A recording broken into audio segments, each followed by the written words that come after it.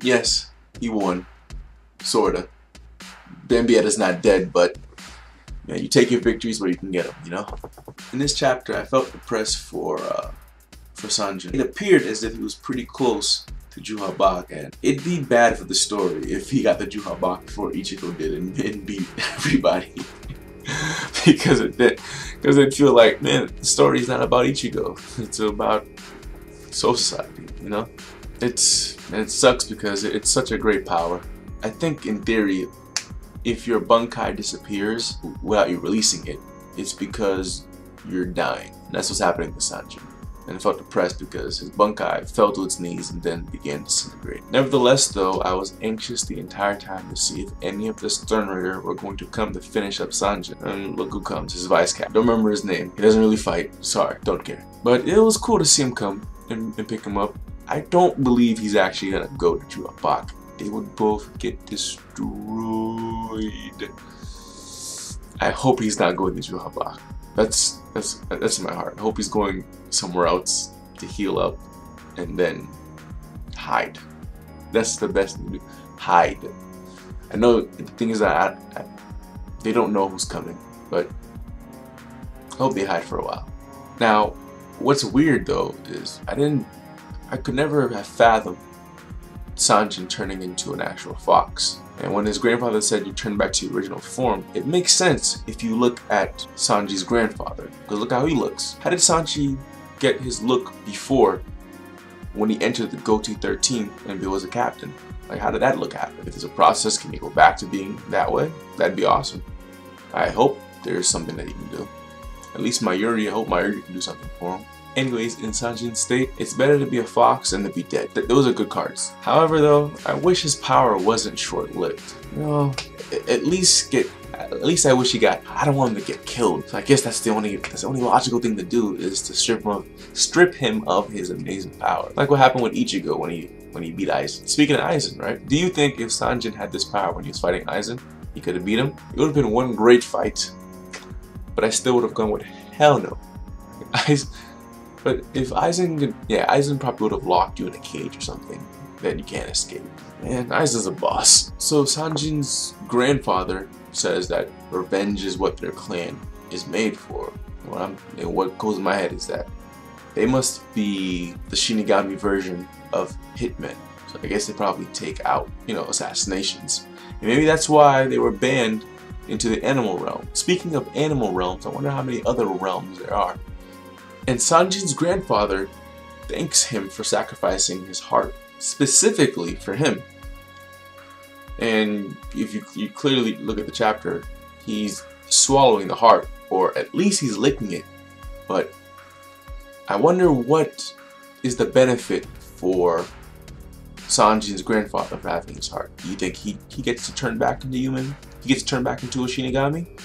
Or there's another benefit that we're not gonna know? Like, you answer some questions, 12 more pop up. Kubo. So on my last Bleach video, I thought Bambietta was gonna get beaten, and I was right. But again though, as I said in my previous video as well, the Stern Ritter are not as interesting as they made out to be in the beginning. All she does is throw out Rishi bombs, and that's in real life it's fucking frightening. She had no titled moves, which I wish there was, like, you know, like Rishi bomb explosion or some cool move. I'm thinking right now it's not good, but I wish there was a titled move like Burner Finger, you know, the Heat's signature move. Or at least I wish the fight lasted a little bit longer. Like one more chapter. I could have stayed one more chapter of this fight. It would have been interesting. Now, even though I believe most of the Stern Ritter are not interesting, what happens to them when they're beaten and still alive is interesting, because Bambietta is now surrounded by 4 Stern Ritters, and she seems more scared of what's going to happen to her after she's been beaten more than what was happening. Well, she was frightened when she was fighting as well. Death, no matter what form it comes in, you're always afraid. But if you recall, when Ichigo fought his first Stern Ritter, the letter J, when Ichigo released his Bunkai, the letter J was being outclassed in every category. And he contemplated at a moment calling for help. But then he thought about, the consequences.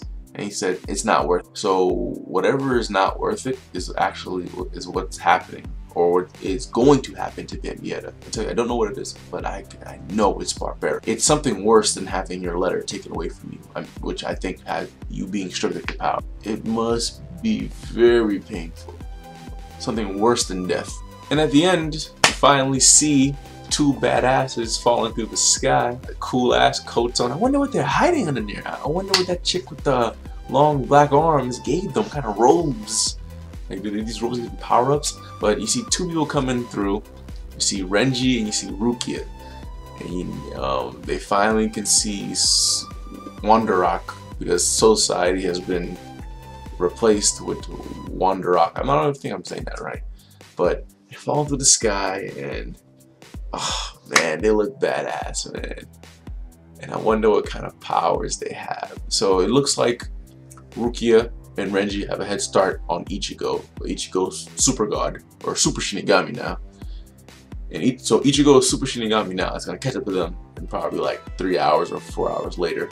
I'm assuming Kuchiki, the other one, the brother, is going to be the last one there. And I don't know if Renji's going to fight Asnod or not. It makes sense, but it would be cool to see if Renji just destroys Asnod. It gives you an expectation of how strong Byakuya is going to be when he gets down there, or Ichigo. Well, man, well, this chapter was good. Like, I'm an easy guy to please. I just like reading the manga. I don't give out grades or nothing, but man, read it if you can, man. Read it. Nothing beats reading it. It's cool just to have the discussion. And if you guys want to talk about anything, just, write it down in the comments below. I always reply. Deuces.